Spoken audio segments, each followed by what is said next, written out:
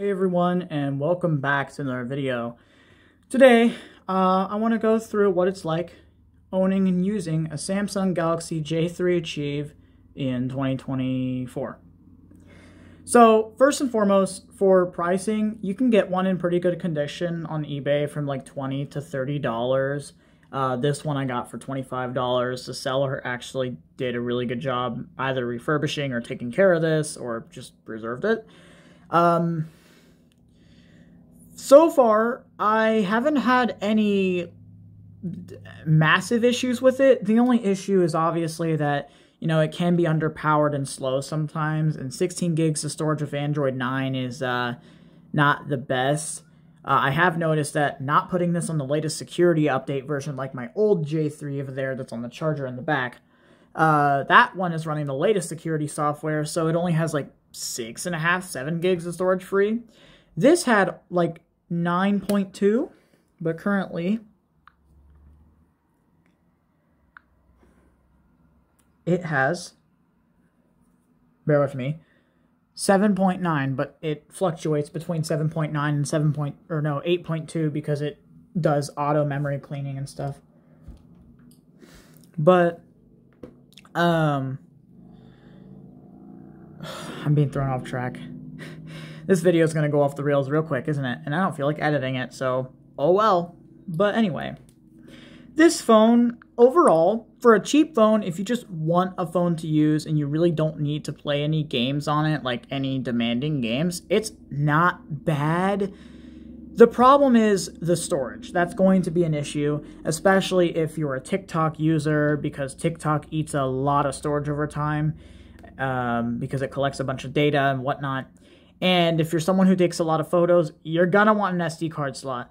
The good thing about this phone is that it can support a 256 gigabyte SD card at best, which is exactly what I have in my other one.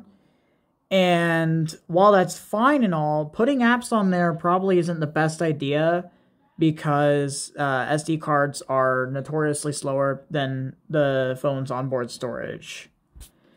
But if you don't really care for a bunch of apps, it's a good phone for just calling, texting, maybe video calling. It does video calling pretty well, actually. For what I know, this is on Boost. I'm not sure if there's unlocked variants, and if there are, they were either made outright or just, I don't know about that one. Moving on, gaming, something I touched on just like a few minutes ago. I've really only tested like 3 games. I played Roblox before on this not too long ago. It's okay. It's not anything fantastic, but it's usable-ish.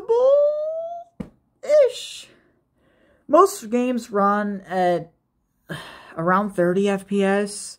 Some really struggle and don't bother playing big games like Meep City, Adopt Me, Pet Simulator X, I guess. I don't know, those are the only big games I have on my mind. Oh, Blox Fruits too. Blox Fruits especially. As for low-end games or older games, it works good for that. Especially if you're someone who loves retro games, it should work great. Emulation, I have not tested, but as far as I'm concerned, SNES, NES should work fine with it.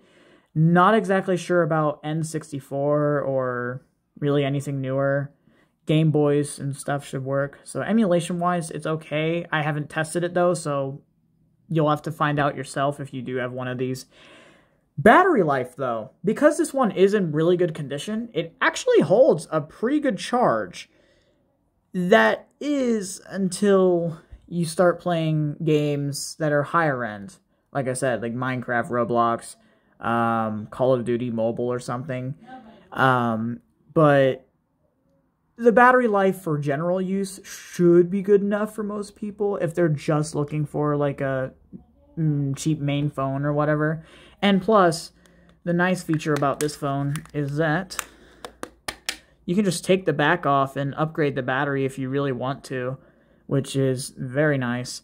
I'm not sure how far battery upgrades can really go because considering that it's like physical, there's a physical size limit here. maybe like optimization, new tech, and whatnot.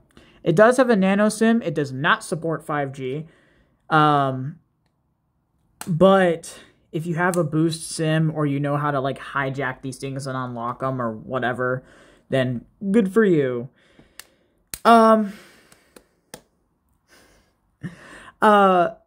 for durability, it's a mixed bag. My old one, when it cracked, it fell on the side. It had one crack on it. It fell on the side quite a few times, which is really good. For a cheap phone, that is. For flagship, that's not great. If only a few side drops will cack it. But once it got that one crack, it eventually got a second one just falling off like 3 feet from my bed. And then I got unlucky at one point and dropped it, and it landed right on the screen. And would you believe it shattered? It still works. My old one, that is. But durability should be okay. I haven't really had too many issues with the back flying off. The only reason my old one does that is because the clips went bad because I used to use an incompatible battery. Camera quality is hit or miss. I wouldn't recommend using it in low light.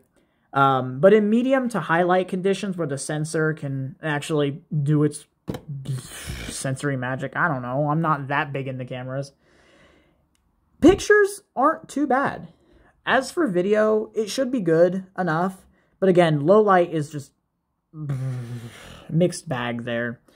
There are ways to get better frame rate in low light situations, whether it be using a third-party camera app to force the exposure down, like one I use called HD Camera, or just called Camera, but they changed everything, and I still have an old version though. Anyway, but if you're the type of person to screen record, like use this for like screen recording and gameplay, be warned, this is not Android 10, so you're not going to get internal audios, but if you use Mobizen, you can probably get their stereo recorder. Unless if you're okay with external audio and not having good audio quality, it should be okay. Flashlight, well, it doesn't really show up very well on video, does it? I accidentally activated the Google Assistant, and I'm being called. Like I said, this video is going off the rails. Awesome. Flashlight, self-explanatory. It's not too bad. It should be bright enough. I'm not the best reviewer, but it feels like I'm one of the only few people who actually care enough to buy something like this, because it's a good phone for cheap, and I like making the best out of cheap phones. For multitasking, it should be fine, because it has 2 gigs of RAM, which is actually pretty good. That is, until you start multitasking higher-end apps, like whether it be a game and a different app on the bottom. Multitasking with games just isn't a good idea, but YouTube picture-in-picture works okay. It does stutter and lag every once in a while. But really, other than that, I have not much else to say about this thing other than the fact it has a headphone jack. We need this back. Anyway, for charging, it charges at 7 watts, like 1.55 amps, which for the battery being a 2600 milliamp hour, you'll probably be charging this to full in about an hour and 45 minutes or so, which for the decent to good battery life on this should be fine. But again, the battery's removable, so if you have like a phone battery charger, you can just take the battery out, put another one in, boom, you're instantly charged. My favorite thing about this thing. So overall, at the end of this, for the price, it's actually a really good phone. It's a lot better, and I will say that. It's a lot better than some of the cheap Samsung flagship phones. A-series phones, not flagship. Again, video going off the rails. I'm too lazy to edit. Anyway, this is definitely better than the Galaxy A03s. My dad has one, a couple of my friends has one. The lower class A-series phones cost more than this, yet are slower. And that's because Samsung updated the Android version on those way too far past comfortability.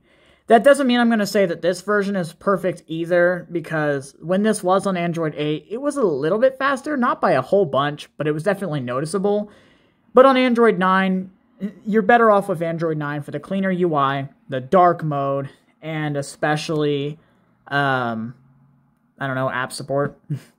But overall, if you're okay with limited storage or have an SD card, take a lot of pictures and put them on the SD card and whatnot, or you're just looking for a protege phone or secondary, this is a great phone for cheap. Like I said, you can find them for like $25, $20, $30 on eBay in fair to good condition. So, yeah, that's basically it.